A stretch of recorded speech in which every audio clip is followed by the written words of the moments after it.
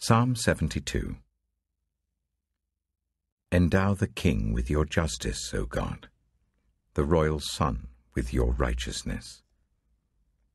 May he judge your people in righteousness, your afflicted ones with justice. May the mountains bring prosperity to the people, the hills the fruit of righteousness. May he defend the afflicted among the people and save the children of the needy. May he crush the oppressor. May he endure as long as the sun, as long as the moon through all generations. May he be like rain falling on a mown field, like showers watering the earth. In his days may the righteous flourish and prosperity abound till the moon is no more. May he rule from sea to sea and from the river to the ends of the earth. May the desert tribes bow before him and his enemies lick the dust. May the kings of Tarshish and of distant shores bring tribute to him. May the kings of Sheba and Seba present him gifts. May all kings bow down to him and all nations serve him. For he will deliver the needy who cry out, the afflicted who have no one to help. He will take pity on the weak and the needy, and save the needy from death. He will rescue them from oppression and violence, for precious is their blood in his sight.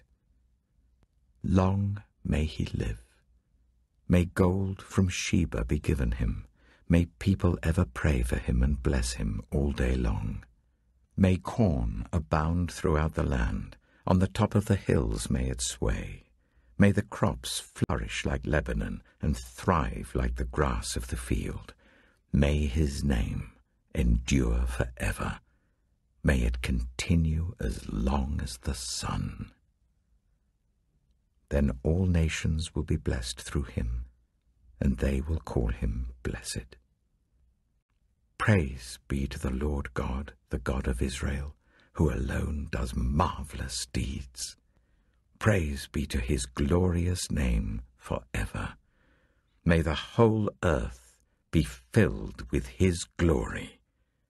Amen and amen. This concludes the prayers of David, son of Jesse.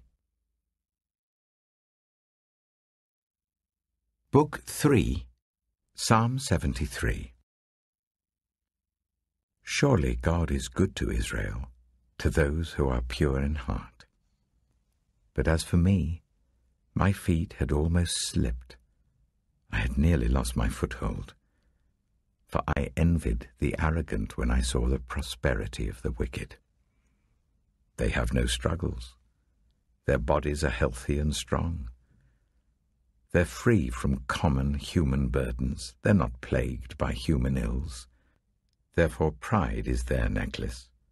They clothe themselves with violence. From their callous hearts comes iniquity. Their evil imaginations have no limits. They scoff and speak with malice. With arrogance they threaten oppression. Their mouths lay claim to heaven, and their tongues take possession of the earth. Therefore their people turn to them and drink up waters in abundance. They say, how would God know? Does the Most High know anything? This is what the wicked are like. Always free of care, they go on amassing wealth. Surely in vain I have kept my heart pure, and have washed my hands in innocence. All day long I have been afflicted, and every morning brings new punishments. If I had spoken out like that, I would have betrayed your children. And when I tried to understand all this, it troubled me deeply, till I entered the sanctuary of God. Then I understood their final destiny. Surely you place them on slippery ground. You cast them down to ruin. How suddenly are they destroyed, completely swept away by terrors. They are like a dream when one awakes. When you arise, Lord, you will despise them as fantasies. When my heart was grieved and my spirit embittered, I was senseless and ignorant. I was a brute beast before you. Yet I am always with you. You hold me by my right hand. You guide me with your counsel, and afterward you will take me into glory. Whom have I in heaven but you? And earth has nothing I desire besides you. My flesh and my heart may fail, but God is the strength of my heart and my portion forever. Those who are far from you will perish. You destroy all who are unfaithful to you. But as for me, it is good to be near God. I have made the sovereign Lord my refuge. I will tell of all your deeds.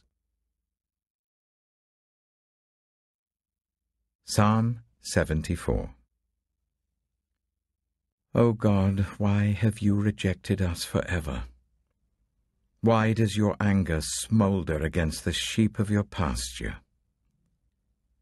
Remember the nation you purchased long ago, the people of your inheritance whom you redeemed, Mount Zion, where you dwelt.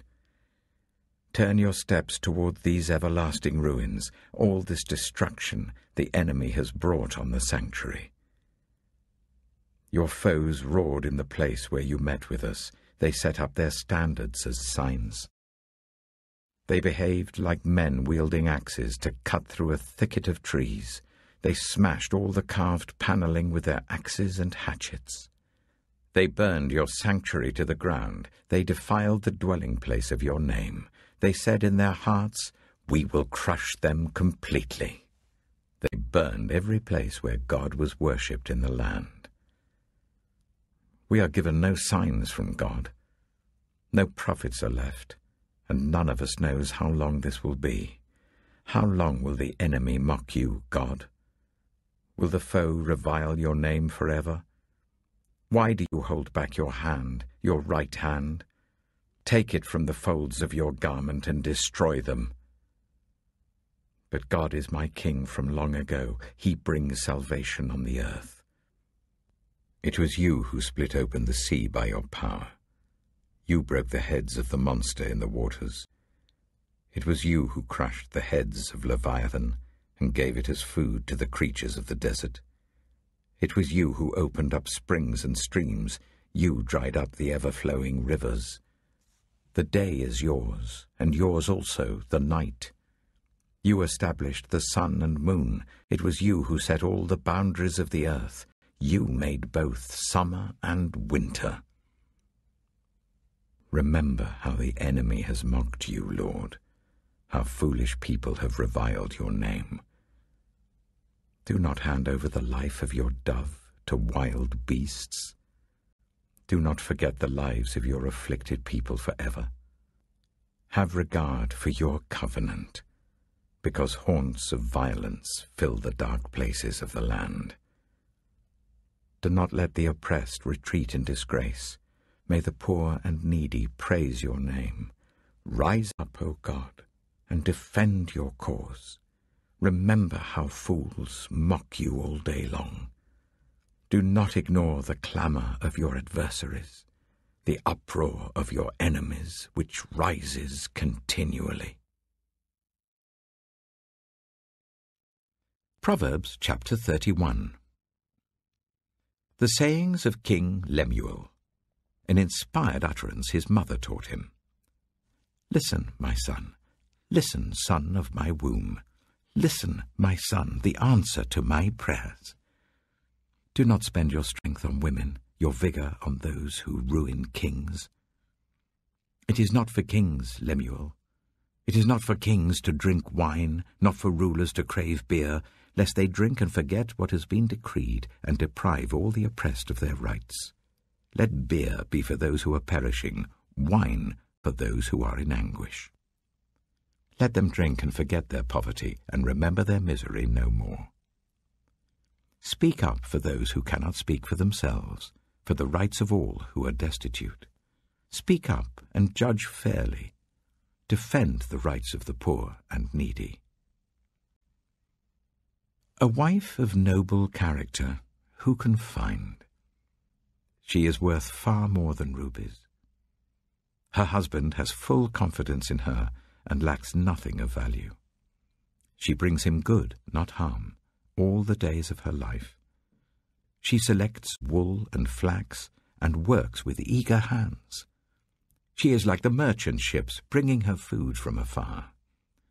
She gets up while it is still night. She provides food for her family and portions for her female servants. She considers a field and buys it. Out of her earnings she plants a vineyard. She sets about her work vigorously. Her arms are strong for her tasks. She sees that her trading is profitable, and her lamp does not go out at night. In her hand she holds the distaff and grasps the spindle with her fingers. She opens her arms to the poor and extends her hands to the needy. When it snows, she has no fear for her household, for all of them are clothed in scarlet. She makes coverings for her bed. She is clothed in fine linen and purple. Her husband is respected at the city gate, where he takes his seat among the elders of the land. She makes linen garments and sells them, and supplies the merchants with sashes. She is clothed with strength and dignity. She can laugh at the days to come. She speaks with wisdom, and faithful instruction is on her tongue. She watches over the affairs of her household, and does not eat the bread of idleness. Her children arise and call her blessed. Her husband also, and he praises her. Many women do noble things, but you surpass them all. Charm is deceptive, and beauty is fleeting. But a woman who fears the Lord is to be praised. Honor her for all that her hands have done, and let her works bring her praise at the city gate.